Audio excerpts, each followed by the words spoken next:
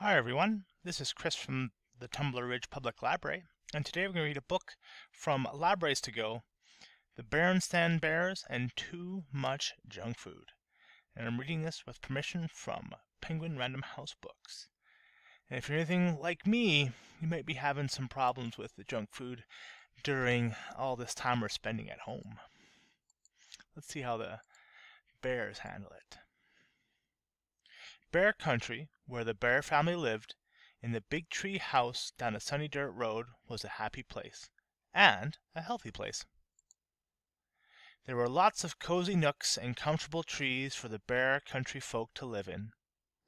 The weather was good most of the time, and best of all, there was plenty of good, healthy food, worms and seeds for the birds, nuts and acorns for the squirrels, grass and dandelions for the rabbits, more than enough flies for the frogs, and plenty of good, nourishing food for the bears.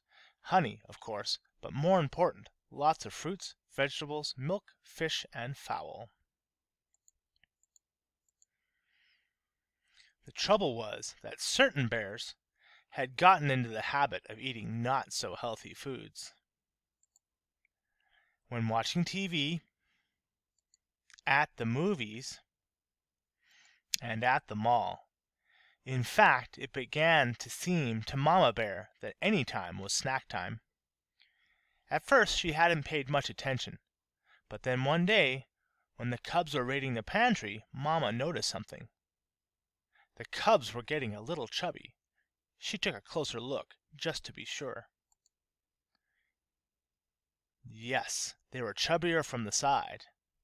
They were chubbier from the front. And from the back. Well, there was no question about it. Brother and sister were going to have to stop eating all that junk food. "But Mama," they protested, "we're growing bears and we need those snacks." "You're growing all right," said Mama. "The trouble is, you're growing from side to side as much as you're growing up and down.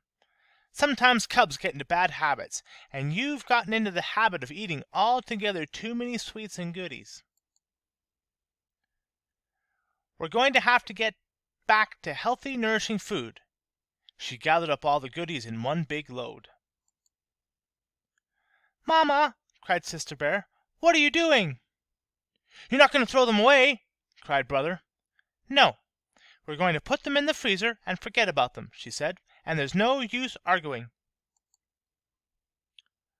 "That's right," agreed Papa, coming in from his shop.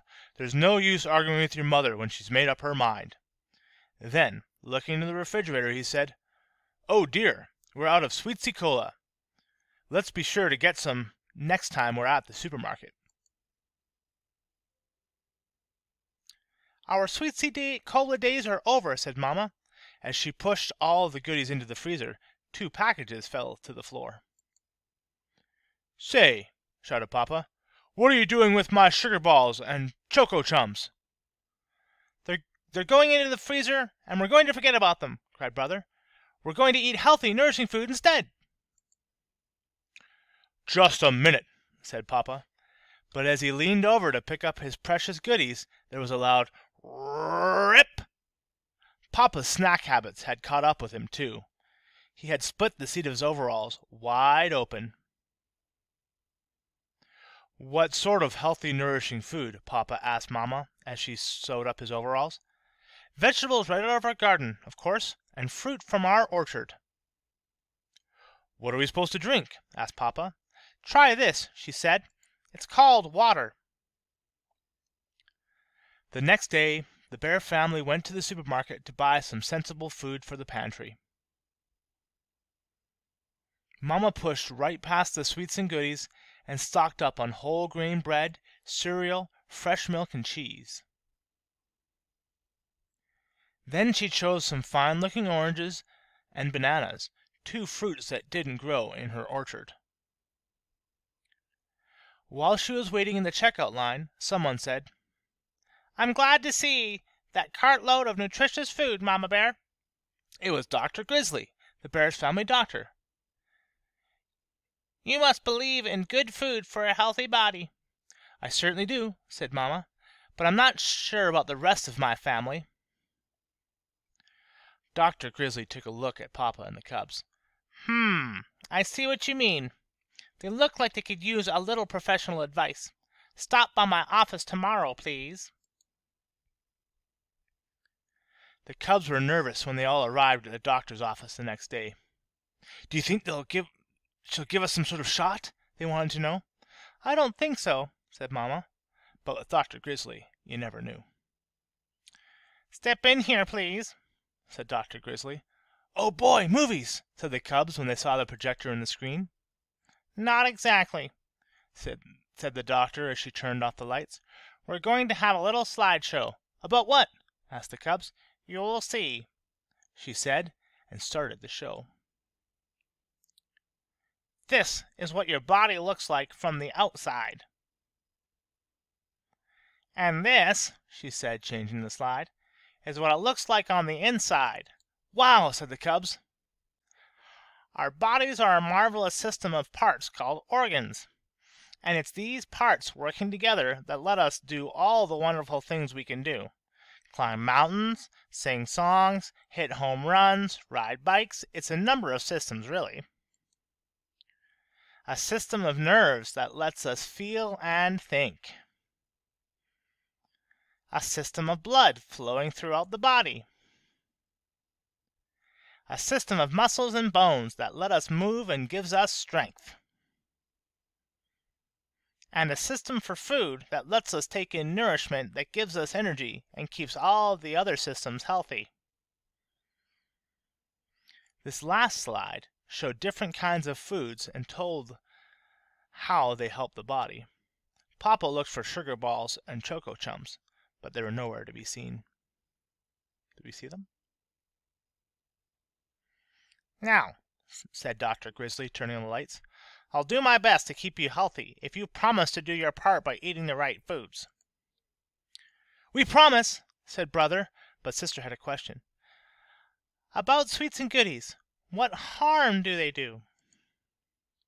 Most of them, answered the doctor, aren't very nourishing. Instead of helping build our strength and strengthen our bodies, they just pile up as extra fat, like this. She took a pinch of Papa's waist and got quite a handful. Ouch, said Papa.